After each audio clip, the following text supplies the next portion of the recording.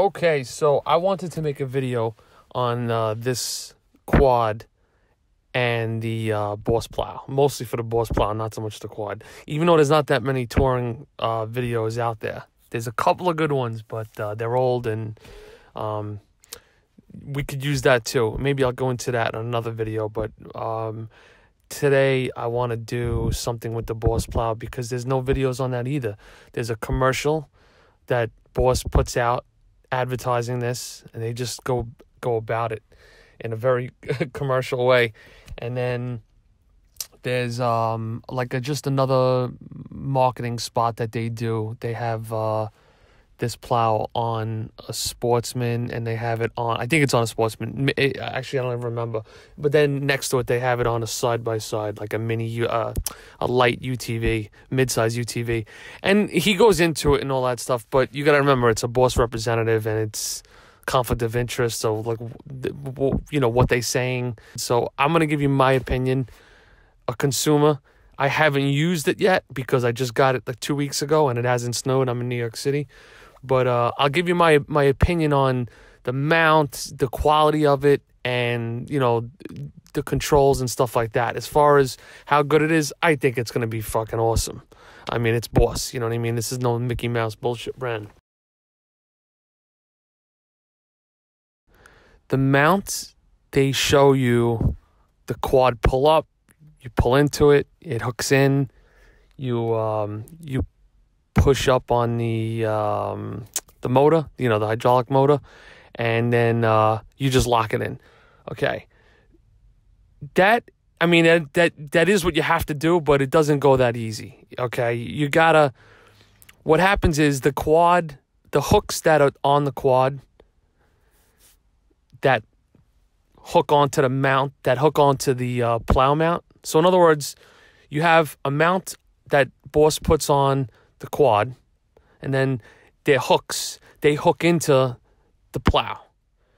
And in order for them to get hooked in, you can't just drive the quad in, because those hooks are actually higher than the mount that the hooks hook into. So you got to actually go forward to it, up to the thing as close as possible, and then you have to get off, put the quad in neutral, and then you have to hold the quad. I use it like I hold like the winch cable, right? And with one hand, keep in mind, this unit is the plow is 245 pounds. With one hand, you just have to pull it up about an inch, just to get it seated on the hooks on the quad. And once you get that on, you push up on the motor like they show in the video. And then the next problem is sliding the pins over. When you push the motor up, the pins are supposed to go in one at a time. I mean, at the same time, just click, click, and now the thing is locked in, right? What happens is one of them usually gets in and one of them doesn't. And the problem actually got worse for me because I ended up putting on coil spaces, like for the shocks, those rubber things that Polaris sells. And when you put those, because what happens is you get drop. When you lift the plow up, you get drop. When you put those coil spaces in, the quad lifts even higher.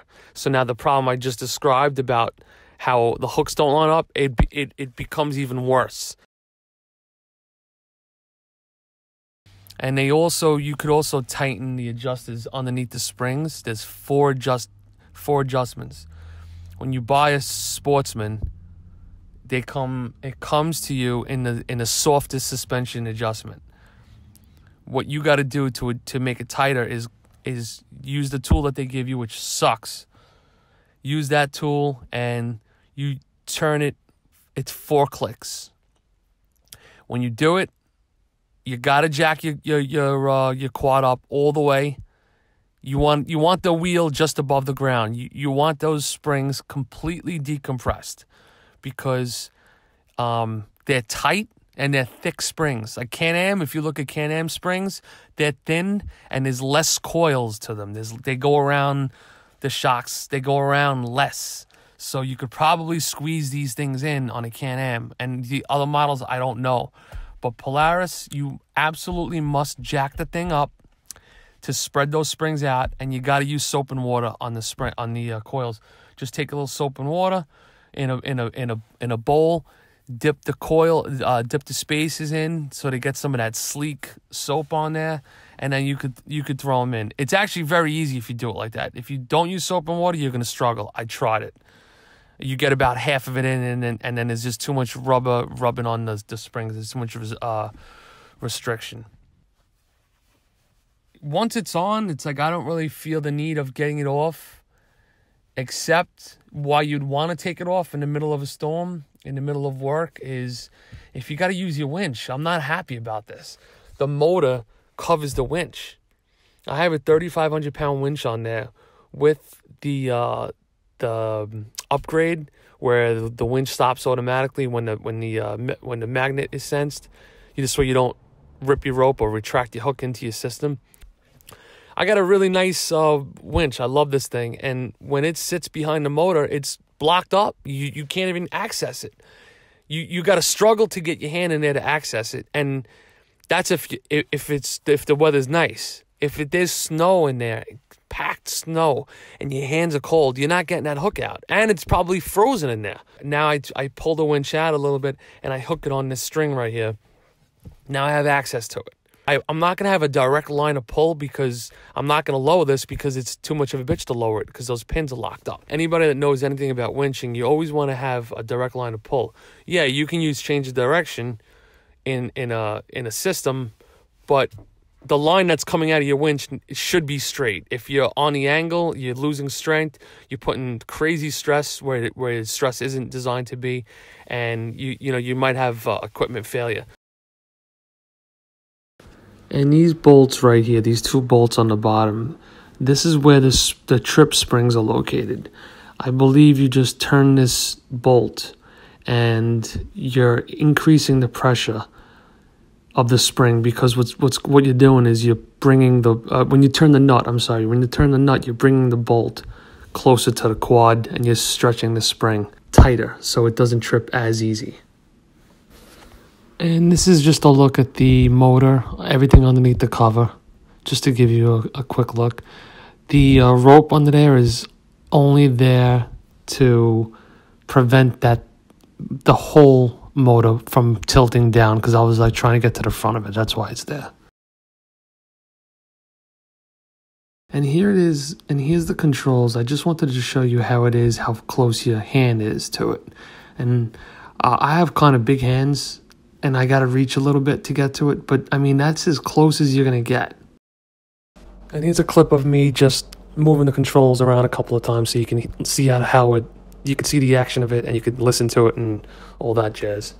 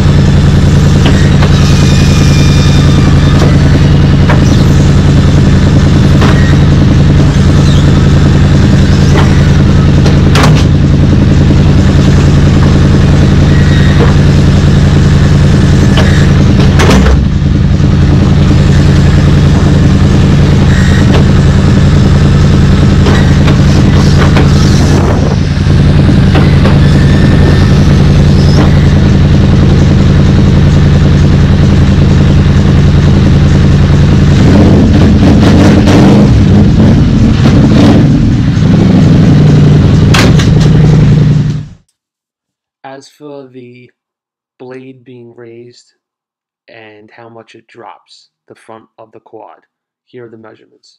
Now this is all with the spring suspension on the loosest setting, and the coil space is not in, so this is without them in. Okay, the blade is straight and the blade is down.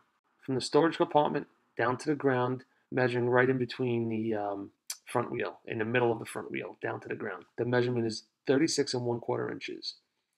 When you lift the blade up and keep it straight and in scoop, the height is now 34 3/4 inches.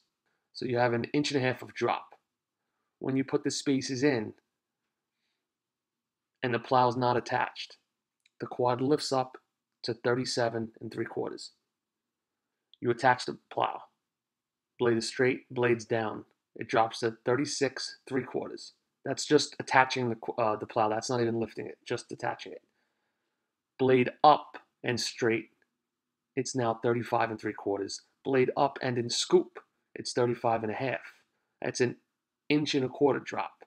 So by putting the spaces in, you're gaining only 1/4 inch. However, you're tightening up, you're stiffening up the suspension, so you have less likely to have drop when you go off curbs and stuff like that, because you have a tighter suspension. So initially, just when it's static, when the quad is just there not doing anything, you're only getting that extra 1/4 inch.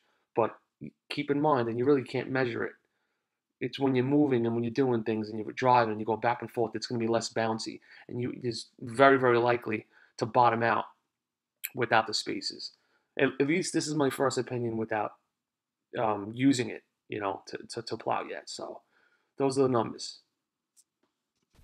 And guys, I got a question. Anybody that has information on this, please help me, because I really, I don't know anything about this shit. And I ask everybody, and, well, this is the deal. I got a lot of shit hooked up on my quad, right? Lights and hand warmers and all sorts of shit. I want to get a second battery to power